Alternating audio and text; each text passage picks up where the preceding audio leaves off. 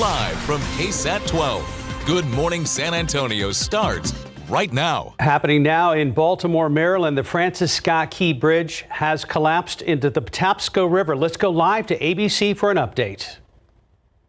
News headquarters in New York. I'm Rebecca Jarvis, and we are interrupting our programming to bring you breaking news. A major bridge has collapsed in Baltimore, Maryland. You see it there. Fire officials say people have fallen into the water. The Francis Scott Key Bridge was hit by a container ship overnight. Images show the aftermath of the collapse. Other images being shared online show the massive steel structure and multiple vehicles falling into the Patapsco River. Fire officials say on the vehicles, in the water is a large tractor trailer. And joining us on the phone is ABC's Sam Sweeney. And Sam, what do you know right now? Rebecca, we know that this happened about 1:30 this morning when that boat, for some unknown reason, collided with one of the columns on that bridge. Now, we see in the live stream lights flicker on the boat as it approaches. In the moments before impact, there are a number of cars and trucks going over, but just seconds before that impact, it appears that the traffic stopped. Now, we know that there were workers on that bridge, and Baltimore County fire officials tell us that they believe at least 7 people were thrown into the water when that bridge collapsed, and they are searching for them. They are using night vision, helicopters, divers are in the water.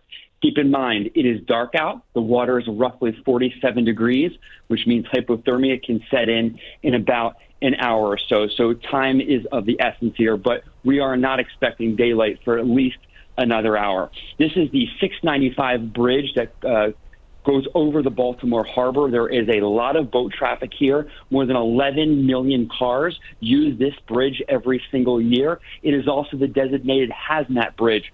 There's a number of tunnels that go underneath the Baltimore Harbor, but the hazmat trucks have to use this bridge. So this is a crucial bridge in connectivity in this area. It was built in 1977. It's roughly 2 miles long, and most of the bridge collapsed. Part of the bridge also collapsed on top of that shipping container that's more than 900 feet long. Thousands of containers are on that ship. It was pulling out of the port. It was headed to, we believe, Colombo, Sri Lanka, according to marine traffic shipping apps. But we don't know exactly what caused the ship to hit this bridge. Thank you, Sam. We appreciate that. And we know this bridge, the Francis Scott Key Bridge, was also named after the author of the Star-Spangled Banner. I'm here with Gio Benitez, who is our transportation correspondent, and this happened around 1:35 a.m. this morning. The FBI, we know, is on the scene, according to Pierre Thomas. Can you tell us what you think might have happened here based on what you're seeing in these images? Well, Sam was talking about those flickering lights on the ship. And when you look at this video right before impact, it seems like all the lights just completely shut off. So obviously they're going to be looking very closely at whether there was some sort of power failure, whether this ship lost control. We don't know a lot right now. We don't have that confirmed, of course. But when you see that in the video where this ship just appears to lose power, that's going to be a central part to this investigation. You said 1:30 a.m. Thank goodness that this was at 1:30 in the morning, because had it happened during the day, we're talking about a major casualty event. At this point, we still don't know how many people are in the water right now, because we do have reports of people in the water. But had this happened during the day, we're talking about a bridge that in 2023 carried more than 12 million cars. So this is a very popular bridge. This is a very popular waterway as well. This actually is a waterway that allows ships with hazardous materials to go by. That's how huge this waterway is and how important it is to the Baltimore area. And our Pierre Thomas is also reporting, with the FBI on the scene, there are no indications at this point of terror, but the FBI is going to be doing background checks on everybody aboard that ship. The ship is a cargo ship. It is a Singaporean cargo ship. Tell us anything that you could tell us about what a ship like that, the capacity a ship like that would have. Well, we're talking about an absolutely massive ship at this point. And one of the things they're going to be looking at, if there was a power failure, how is this ship controlled? And there's so much we just don't know at this point about that ship. But we're talking about something that has so much mass. When you look at the video, it almost appears like it's slowly approaching. But that tells you how big it is, because when it made impact with that structural part of the bridge, That's what caused this collapse. So we're talking about something that's major. We're looking also at the history of the bridge itself. I looked at the poor bridges list. It does not appear to be on that list in Maryland, so that's good news. But this was obviously undergoing repair because we were talking about those construction workers, and those construction workers were there overnight since the beginning of the year for a construction project that was lasting all the way through the summer or fall of 2025. So there were major repairs that were underway. And this is a current picture of the Francis Scott Key Bridge, collapsed after being hit by a cargo ship around 1:35 a.m. Eastern Time. The FBI is on the scene there conducting investigations. Gio Benitez, thank you so much for joining us. Sam Sweeney, thank you as well. And we're going to continue to follow this story. But right now we head back to our regular programming. Our team coverage begins at 7 a.m. on Good Morning America, and we will see you then. All right, back here in San Antonio. That is our big story today, one of them, and we'll continue to track it. Good morning to you. It is Tuesday. It's March 26th. Thanks for joining us, and a little cooler start to your day. Let's go ahead and check in with Mike. Yeah, light jacket's not a bad idea. Didn't really get quite as cool as what we could have gotten. We're at 59 degrees, but we do have some clouds. This little layer of clouds decided to slide in on top of us like a blanket. Look at the bottom number, though. Dew point at 41. Remember yesterday at this time, those numbers were well up into the mid 60s. So, yeah, much drier air out there. We are going to dip down a couple of more notches this morning and get back up then to 73. So we will stay a handful of degrees below normal across the area. And as far as the aquifer, did drop down 0.2 of a foot in yesterday's reading. Allergens, Oak, which did come back up. Now, it's lower than what it was a couple of days ago, but still 3,020 on the high side. Take a look at the water vapor imagery right now, and you can see that there are some of those little bit of moisture that came on in here. Now, these aren't necessarily showing clouds, just moisture upstairs in the atmosphere, but, you know, we had that really dry air, this darker shade of gray that moved on in here, that was in here yesterday, and then that little layer of clouds that decided to slide on in, and this is that moisture right there. Like I said, those are going to continue to break up. We're going to have a lot of sunshine around here today. 59 in town, 40s in the hill country, definitely cooler. And again, as the clouds break a little bit this morning, we will dip down, and some of this cooler air is going to be kind of scooching on in here. And yeah, bone dry air. It's going to be really pleasant today. Very pleasant the next couple of days. 66 at noon, 73, like I said, for a high temperature. Yes, it will start to change. We're going to have a look ahead to Easter weekend. Overall, nice, but, well, we'll talk about that coming up in just a couple of minutes. Traffic Authority, RJ Marquez, welcome back, sir. Busy on Sunday. What's going on? Yeah, busy at the All-Star game. Had a great time out there with all the kids, and congratulations to everyone who participated in that event. As we take a quick look here at traffic, take a look here, 35 at Topper Wine, southbound traffic here at 35, and this is going to be the big story for the next couple of hours or so, especially for our drivers on the northeast side. The northeast expansion here, Topper Wine to Judson, they're going to have at least 3 main lanes blocked through 7 a.m. That's anticipated. Hopefully they could get that cleared out beforehand. But again, they are doing some bridge beam settings in this area from Topper Wine specifically to Judson Road. That's going to be 3 main lanes that are going to be closed. We did see at least 1 main lane getting through there, but of course traffic is expected to build up as we get through the morning. Again, construction out here expected to last through 7 a.m. at least. Hopefully they can get that cleared out a little bit sooner. That's something we will continue to monitor. As we go to the far west side, this is a crash we've been following over the past couple of hours or so. Loop 1604. This is going to be at the southbound turnaround at Shanefield Road, and I believe we have a live shot of this right now from our photographer at the scene, Santiago Esparza, who just arrived a couple of minutes ago, and we're getting a live look here. So what I was told from TransGuide was that this was on the turnaround there on the southbound lanes, and we do see at least 1 vehicle there off to your left-hand side that is significantly damaged. We do know that there was at least 1 vehicle here. There were multiple fire units that were called out to the scene. Initially, this was called out as an extraction, so we do see that there is heavy damage there from that vehicle. We'll continue to try and get more information out there. But again, 1604 Shanefield Road had a pretty big accident, again under the highway, but still expected to cause a little bit of delays as crews continue, and you see SAPD and other officials out there at the scene trying to get this cleared up. But yeah, we'll get more information on that here in just a bit. In terms of traffic on 1604, you can see that traffic is moving along pretty smoothly in both directions there. The rest of the city, everything else is looking pretty good. Clearing out traffic, construction also on I-10 at 37, but everything else looking okay, guys, for the most part. Mark and Stephanie, back to you guys. Thank you very much, RJ. On top of everything else that's happening this morning on a busy news morning, we have a power outage affecting over 2,000 customers. You're looking live right now at the CPS Energy outage map showing a significant outage affecting just over 2,500 customers in the Timber Ridge neighborhood. That is along Culebra, just outside 410, and inside this outage area is Carlos Kuhn Elementary School. Haven't heard how it's affecting the school. It could affect the school this morning. Hopefully this outage will be fixed sooner than later. On to other news. The Uvalde School District expanding its efforts to help teachers from Robb Elementary. The school board unanimously approved its new mental health days plan last night. Staff affected by the Robb Elementary shooting can now apply for additional mental health days. The district says it's already giving teachers 2 mental health days each year, but those seeking an additional day must meet certain qualifications. That includes using the 2 mental health days already provided, along with proof of a scheduled appointment with a counselor or medical provider. They must also have been employed at Robb Elementary at the time of the shooting or have an immediate family member impacted by the tragedy. Then staff will have to apply for the extra mental health day. Meanwhile, board members also heard a construction update on the school that will replace Robb Elementary. Construction started last month, and the district says work is on schedule. UC ISD expects construction to wrap up in the 2025-2026 school year. Uvalde CISD Moving Forward Foundation is still working to raise about $20 million for construction. And it has been 2 years and 3 months since she was last seen on a playground, and the search for Lena Kill has not ended.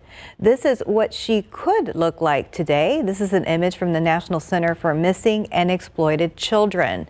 Now, Lena would be 6 years old today. You may remember that she disappeared in December of 2021 when she was just 3 years old. She was last seen on the playground of her apartment complex off of Fredericksburg Road. Now, since then, her family has been grieving and is desperate for answers. If you know anything that could lead to Lena, you're asked to call the San Antonio Police Department. That number is on your screen, 210-224-7867. Police are also searching for this man. This is 64-year-old Benjamin Vargas Regalado, and he goes by the name Ben. He's been missing since March 17th, and police say he has a medical condition. He's about 5'9" and has brown eyes. If you have any information, call San Antonio Police Department's Missing Persons Unit at 210-207-7660. Right now, we're at 512 and 56 degrees. Let's look out there with live cam. Starting a little cooler this morning, not as humid as yesterday, but looking forward to some sunshine again. We're going to be checking in with Mike very soon. We are your Eclipse Authority. Tomorrow, our KSAT weather team is helping you get ready for the solar eclipse. Meteorologists Sarah Spivey and Mia Montgomery will be hosting an eclipse glasses giveaway at Yanaguana Garden at Hemisphere. Line starts at 4 p.m. and then the glasses will be handed out at 6:30. You can find more information on the giveaway at KSAT.com. And the time now, it's 5:16 and about 60 degrees this morning. We'll be right back.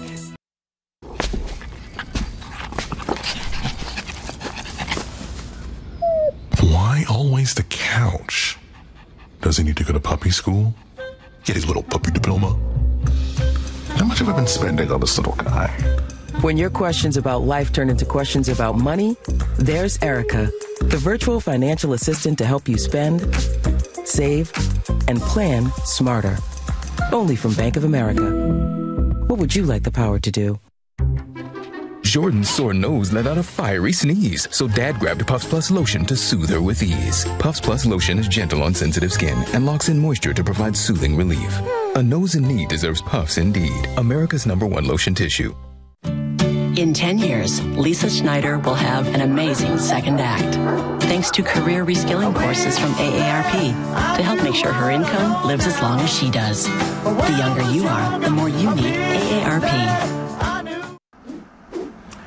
All right, welcome back. It is 5:19 right now, and it is already a very busy start to the roadways as we take you outside right now, looking at 35 southbound at Salado Creek. So what we have here is a driver that spun out of control, is now facing the opposite direction here. So this is the 35 southbound lanes coming in from the Benz-Engelman area in this Salado Creek right before you're going to hit Frostbank Center. So this driver spun out facing the other direction, but you do see that San Antonio police have went ahead and shut down that entrance ramp into 35 at Salado Creek in this area as we try and get this this vehicle cleared out. Looks like this driver was okay for the most part, but again, something that might cause some traffic delays in this area as we take a look at our map. So traffic still getting through here, but again, the entrance ramp right there, 35 southbound at Salado Creek, a car facing in the opposite direction went ahead and spun out. That driver did, so something that we will continue to monitor. Let's take you to the far west side now, because we're still having this latest situation here with this crash that was reported a little while ago, 1604 southbound at Shanefield Road, and this is a shot here from our photographer on the scene, Santiago Esparza. Said we have at least one vehicle involved. We were told that this did involve a person that may have been stuck and inside the vehicle after this crash. Now, we do have emergency officials that are still on the scene right now as we take a live look at what is going on there. This was on the turnaround lane under 1604, so not causing any major delays right now on the highway. As we come back out to the maps here real quick, come out to me. Yeah, you see that traffic is still kind of moving pretty smooth through this area, 1604, that turnaround there at Shanefield Road. We will continue to follow the latest there. And as far as construction, biggest thing we're seeing right now, northeast side, Topperwine to Judson Road. We have 3 main lanes blocked coming in southbound 35, Topperwine to Judson for some bridge beam settings. All right, Mike, very busy out there. How are things looking in the weather department? Pretty tranquil compared to all of that. Thank you very much, RJ. Great picture there. Oh, look at the bumblebee hard at work. Love that one. Thank you so much for the KSAT Connect picture. You really can't see it too well in this shot over there, 10 at 410, but we do have some clouds that moved on in here, and that kept us, like I said, from getting as cool as where we were, where we could be right now. Humidity, dew point temperatures have dropped down significantly, so it's much more pleasant when you step outside this morning. Actually, a little on the cool side. Carrizo Springs has dropped down 36 degrees, the dew point from this time yesterday, 26 here in town and 23 there in Gonzales. So much drier air has moved on in here. So we will have some of these clouds around. They'll begin to break up in the next couple of hours, and that's going to allow temperatures to dip down just a little bit right before sunrise, and then we warm up pretty quickly throughout the day. We are going to make it up to 66 at noon, and we'll top off in the low 70s later on today, which is just a few degrees below normal. I don't think any complaints, though. It's going to be really pleasant with the dry air out there, and that's going to be the situation for the next couple of days. Here's the computer model for tomorrow, and there is a small chance, a little disturbance that wants to kind of just scooch on through here. Maybe a couple little showers in the morning hours tomorrow. Chances are almost minute at best, but just kind of a mention of that. Then we'll have more sunshine throughout the day, and still very, very comfortable as far as the humidity is concerned, with these dew points remaining low all the way pretty much through Thursday. Then the humidity starts to come back in here for Good Friday, and then especially going on into the weekend, Saturday and Easter Sunday. We're up into the low to mid 60s. So yeah, you're going to notice the humidity as you step outside on Easter. We are going to have a few more clouds hanging around here as well. Here's what's going on. We've got this big low up here in the Central Plains states, and that's been just pulling down this great air. We got this northwesterly flow aloft in the atmosphere. This trough is sort of sitting on top of us, and so this is the why temperatures are so pleasant out there, and that's going to be the situation, like I said, for the next few days. Then the humidity starts to return, and we start to get into more of a southwesterly flow that's going to pull in more clouds around here, especially Saturday and then Sunday, and that's we open up the door for the humidity as well down here at the surface. So that's why we are going to start to see more humidity through the weekend and then going into the first part of next week. Then up the front after that, more on that in a second. 73 today, 75 tomorrow. Another cool morning. Jackets in the morning, don't need them in the afternoon. Maybe that morning shower tomorrow. Just very, very spotty at best. Great on Thursday as well. On Good Friday, we get up to 80.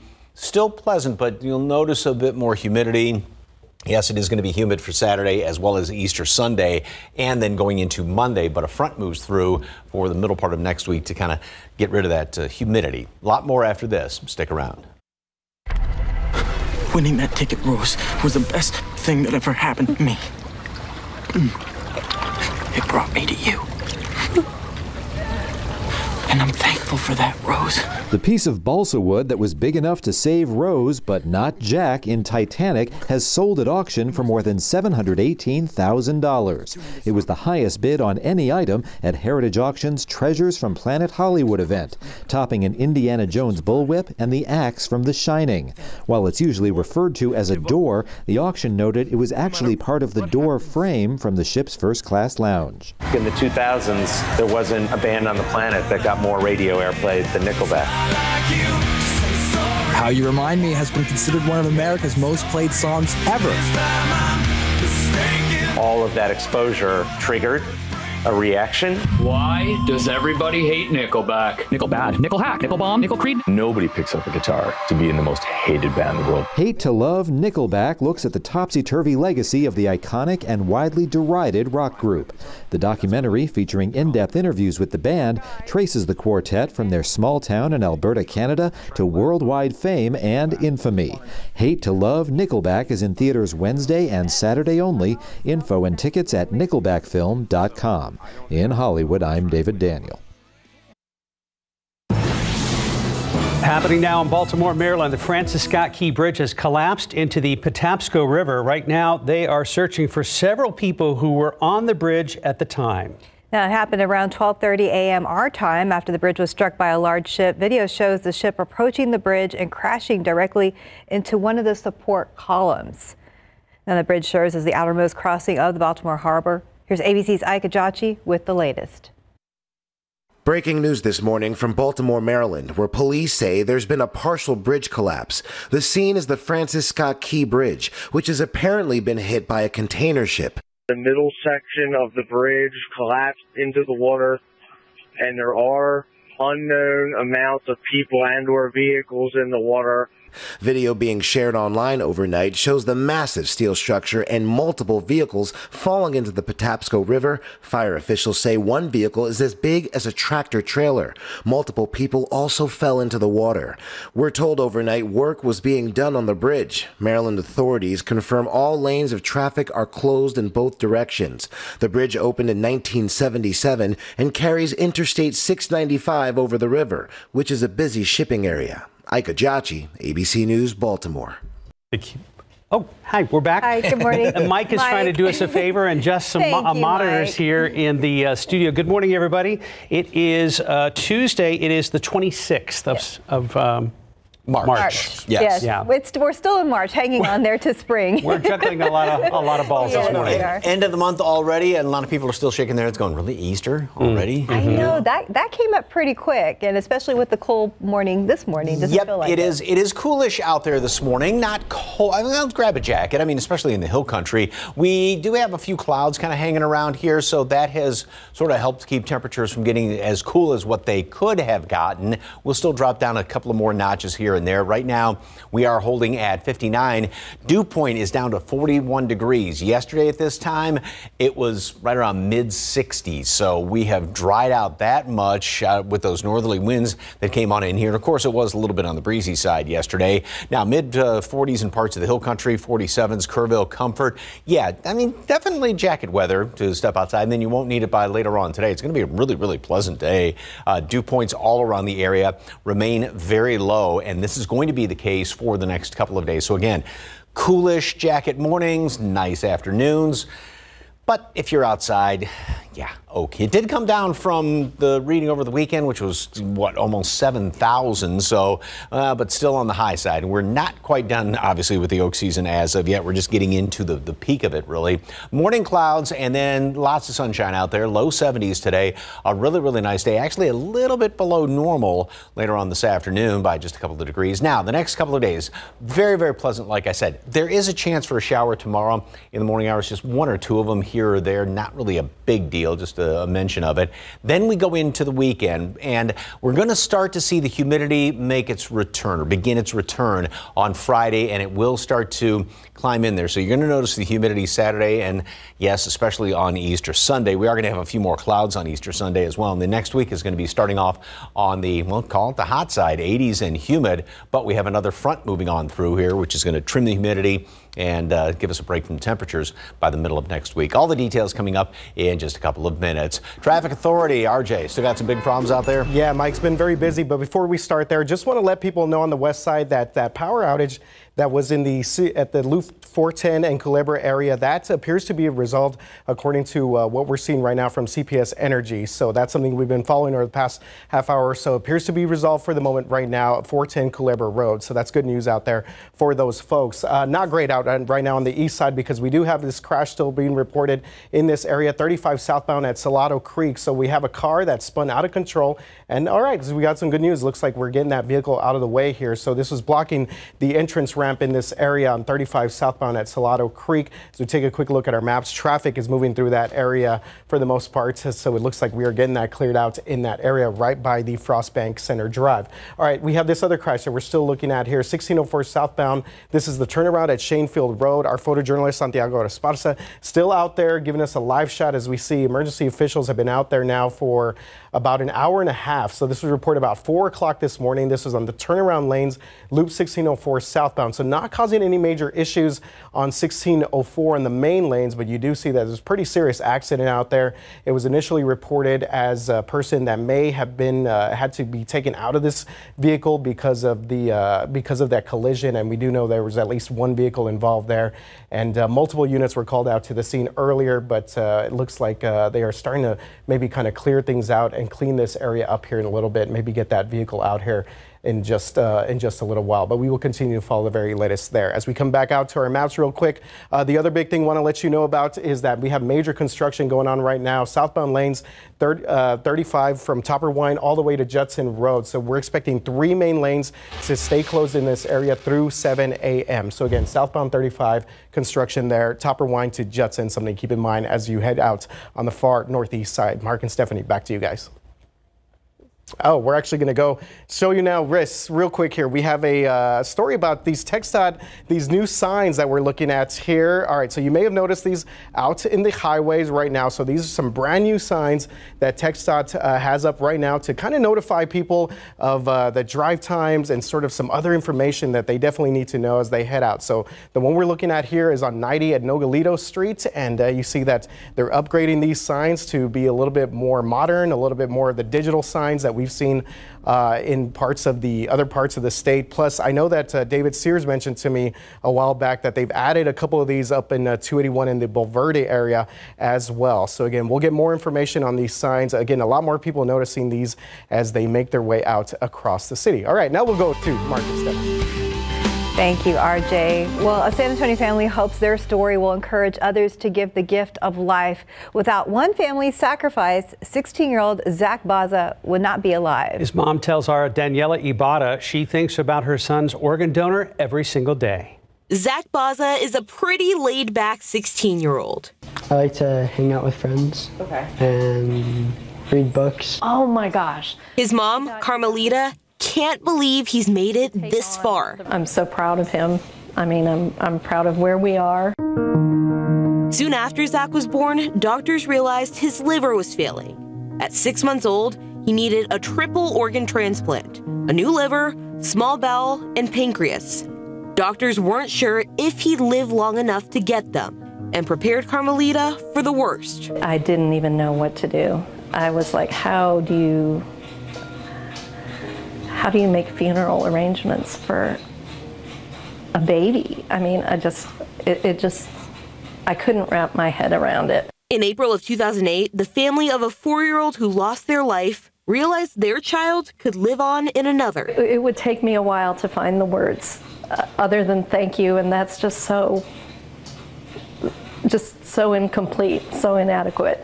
You know. A scar on Zach's stomach serves as a reminder of what he's overcome. I used to say that I think I got cut with like a samurai sword by an actual samurai.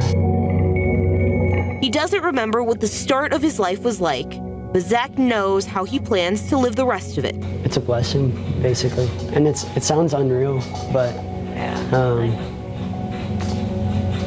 it's just that I'm grateful to have what I have. Daniela Ibarra, KSAT 12 News. And happening tomorrow, our Daniela Ibarra is hosting a town hall about organ donation. So you will be able to hear from experts about some of the challenges and misconceptions about becoming a donor. So we're going to have all that information on our website at ksat.com. And today is Diabetes Alert Day. University Health will hold a resource fair focused on the disease. Plus, you can learn more about A1C and talk with medical experts. The Texas Diabetes Institute is hosting the event, and you're encouraged to register beforehand. We have a link to do that on KSAT.com in the KSAT community section. Time now is 5:39 and about 59 degrees for now. Are you feeling lucky? After the break, we're talking about the lottery and what you need to know about the upcoming drawings. Let's look out there with a live cam this morning. A little cooler. I wouldn't call it cold, but you may want to grab a hoodie or a light jacket this morning. Things will change this afternoon, and we're going to check in with Mike to see what we can expect for the rest of your work week. Welcome back. It's 5:43. So no one won the Powerball jackpot last night. And in case you missed it, here are those numbers. Also, the Powerball numbers. That's all the other numbers? Yeah, I was going to say that. Let's go to maybe the next page. We usually have it after the Texas two-step. Well, maybe we'll pull those up. Oh, there you go. So there are the numbers. 7, 11, 19, 53, 68, Powerball 23, Power Play 2. Those were the numbers. There was no grand prize winner in the Powerball last night, so according to the lottery's website, 2 players, one in New York and one in Florida, won $1 million each. We spoke to people here who were hoping to get lucky with Lotto. If you were to win, what would you do?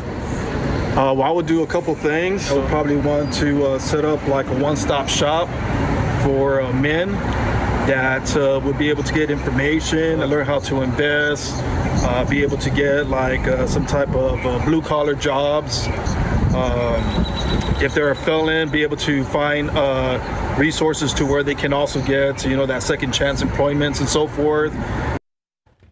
All right, so the next Powerball drawing is tomorrow night, and it's now estimated to be $865 million. If the grand prize is won, it would be the 5th largest in the game's history. Not to even make mention of the fact that tonight's Mega Millions is $1.1 billion. So we have options. We have. You're saying there's a chance. Yeah, a tiny chance. Right now it is 5:44, 59 degrees. Let's look out there with TransGuide. Looking over at I-35 at Topper Wine, there's something going on there. We're going to check in with RJ, but on your screen, 281 at Loop 410 and 410 at Blanco Road look pretty good right now. We're going to be checking in very soon.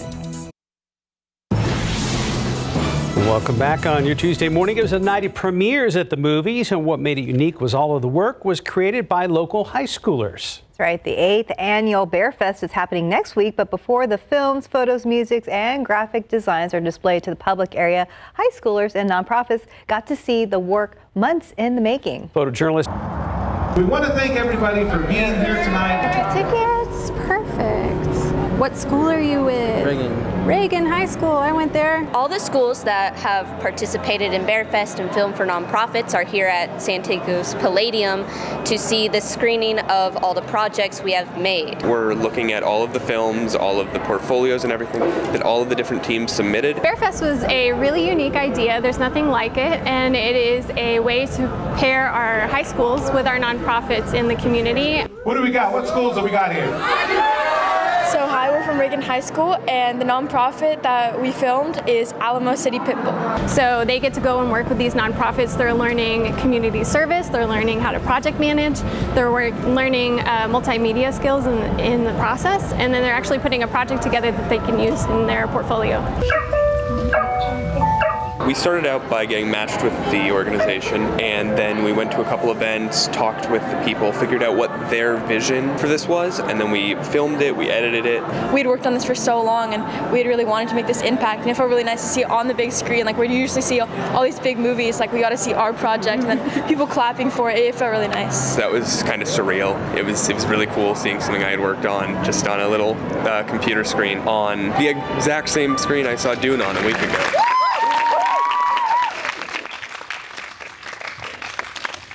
And our thanks to William Caldera and Andrew Wilson for putting that together. If you want to see all of the team's hard work, you can attend the free award ceremony over at the Tobin Center on April 1st. Just go to tobincenter.org to get a ticket.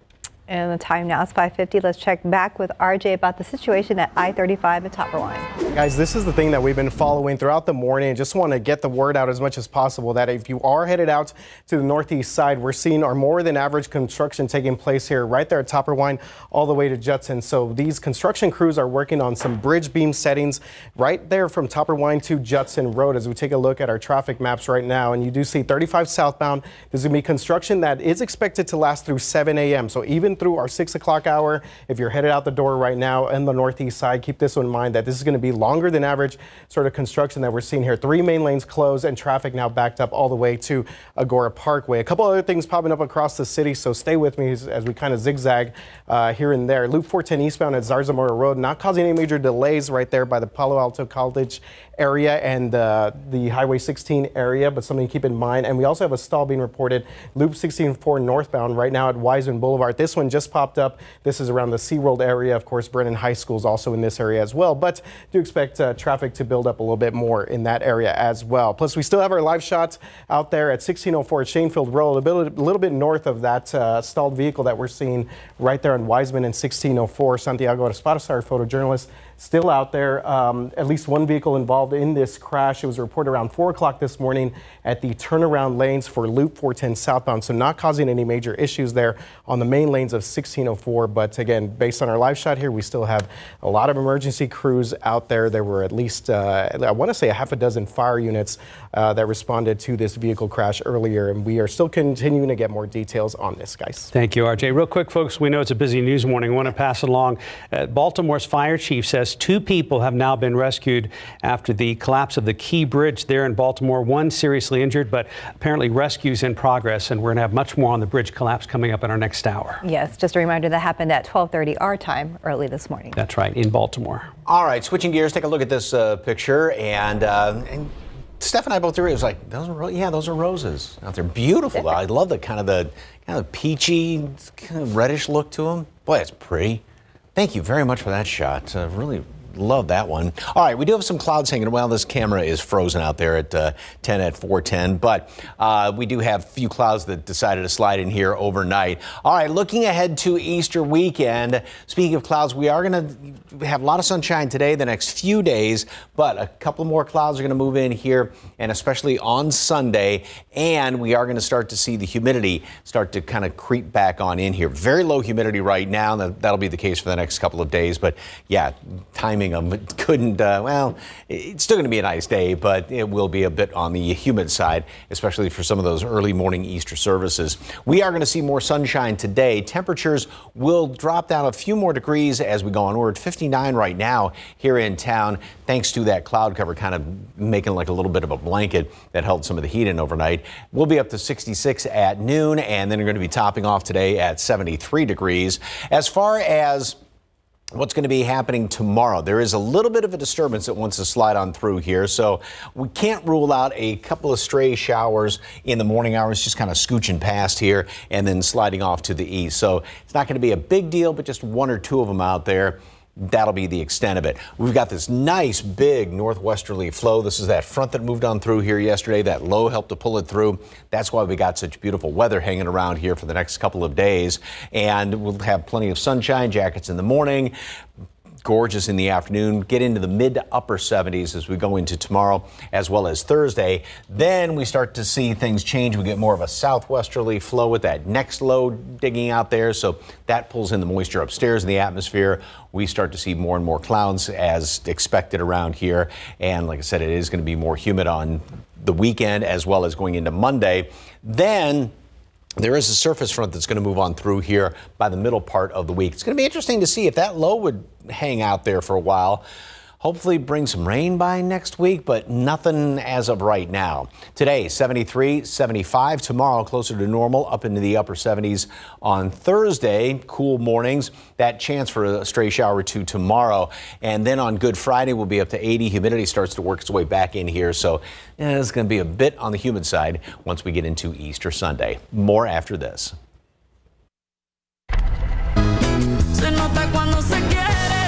Shakira is using her music to heal herself with her first new album in 7 years. The Spanish-language project Las Mujeres Ya No Lloran, or Women No Longer Cry, was made in the wake of a very public breakup with her husband and tax evasion charges in Spain. She says making the album was therapy for her. I've been through so much in these past 2 years that I had to literally pick up the pieces of myself and put them back together.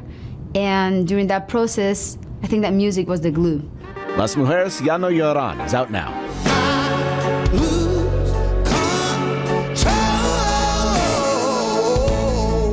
A record-breaking swim to the top of the charts for Teddy Swims. His song Lose Control is #1 on the Billboard Hot 100 singles chart. It took 32 weeks for the track to climb to #1, the longest journey to the top for a male solo artist in the chart's 65-year history. It's the first #1 for the 31-year-old Swims. The Golden Globes made its debut on CBS this year, and apparently the network was pleased with the results. It's locking up the award show for another 5 years. The Golden Globes previously ran on NBC. The reason that I breathe. And a supreme birthday for Diana Ross. The 13-time Grammy-nominated singer is 80 today. And that's what's happening in Hollywood. I'm Jason Nathanson, ABC News, Los Angeles.